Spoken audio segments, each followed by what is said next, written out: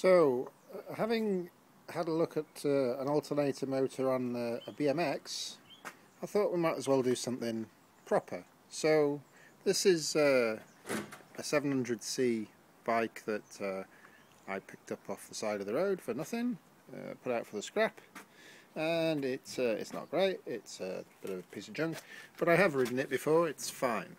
So, I've done some very scabby welding because I am not a welder, and this is my kind of first attempt.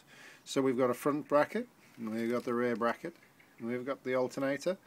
So this is off a Rover 75, and it's wired in the Delta format. It has been spinning up at 3000 RPM, 3400 on the bench at 60 volts.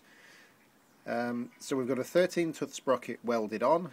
That's the only way it was going to go on here, and it was one I had for spares. And this is an 80-tooth sprocket off a scooter. You can get these for about £5, nice and cheap.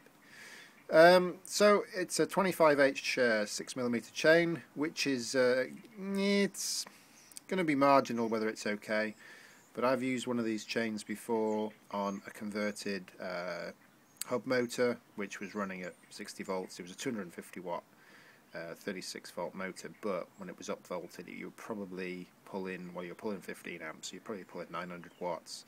It had a 5:1 gear ratio with a 400 RPM output, so the chain coped with that, so hopefully it will be okay here. I shall wear steely boots in case that chain gets ripped off near my ankles. So you've got a bit of a concern here, I'm probably sure that this is going to turn and break my legs off, but that's not going to happen because this is a freewheeling crank. So the idea is that I can pedal along normally. I've got a 30-tooth drive sprocket behind here, and this is going to the normal 6-speed gear cluster, which is 2814. I've had to cut the cable off for the time being, so I've just fixed it on a gear, just put a little crimp there on that cable. So that's held up at the 24-tooth. So I've got 3000 RPM going through 1380. So that's about, what's that, 6:1 reduction, 7:1 reduction. So you're probably spinning this at 500 RPM at full speed, thereabouts. So we've got the potential here to do maybe 35 miles an hour if you've got enough power. But what will happen is I will be pedaling this along at 100 RPM, or maybe I'll get to 10 mile an hour, who knows. And then when I hit the throttle, this will take off faster than my pedals. So we'll just be on throttle, and the pedaling will be just for the show, really. As in Britain, we have to do this.